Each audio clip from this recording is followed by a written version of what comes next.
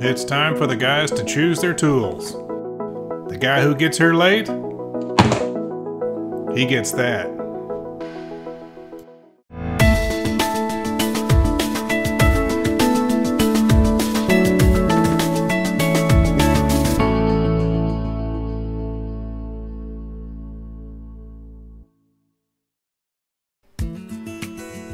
Since the RV-12iS is primarily assembled with pop rivets, it makes sense to use the tools that make the job easier and more productive.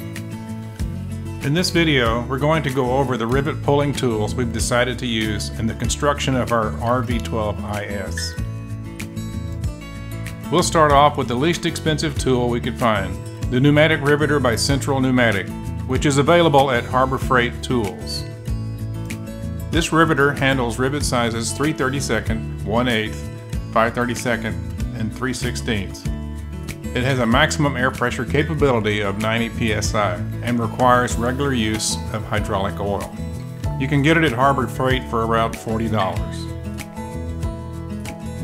On the opposite spectrum, there is the M12 Rivet Tool Kit, made by Milwaukee Tools.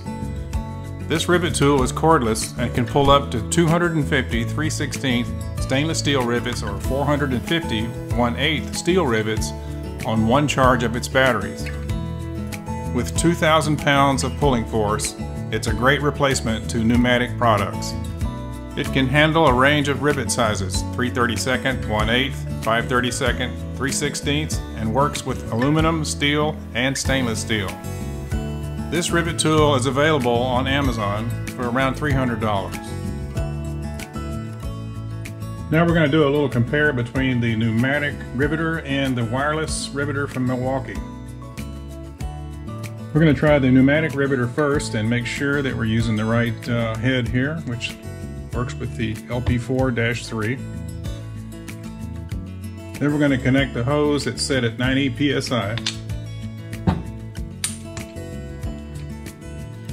Put in a rivet and give it a try.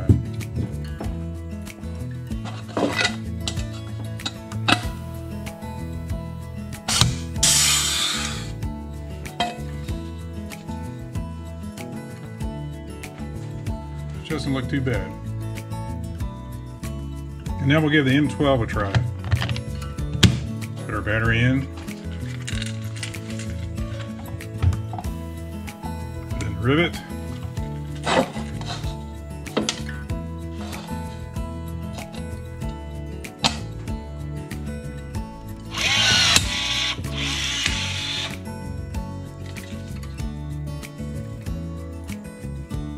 Which is just as well. They look about the same. One thing that I've noticed is the mandrel tends to stay inside the barrel. The mandrel should go back here, but not always. The M12 actually ejects the mandrel into the container in the back. As far as the weight, they're pretty much the same. Can't really tell that much difference. You just have to deal with the hose, which is kind of a pain. But this portable unit is very nice.